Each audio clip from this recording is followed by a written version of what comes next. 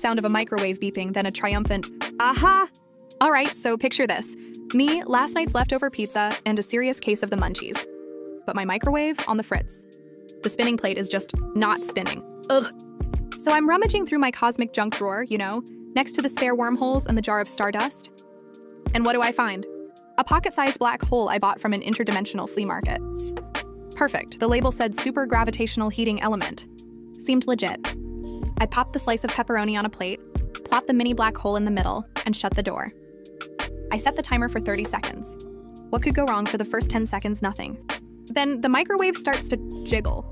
Then it starts to bend, like it's made of rubber. The numbers on the timer are stretching out, getting all melty.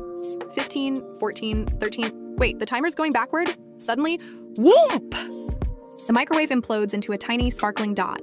Then my fridge. Then my cat, Mittens, who somehow reappears as a kitten. Then my entire kitchen gets slurped up like a noodle. I'm just floating in a swirling void of colors and half-eaten pizzas. I can see dinosaurs flash by, then some weird glowy space squids. So, can you microwave a black hole? Technically, no. But on the bright side, I think I just witnessed the beginning of the universe again.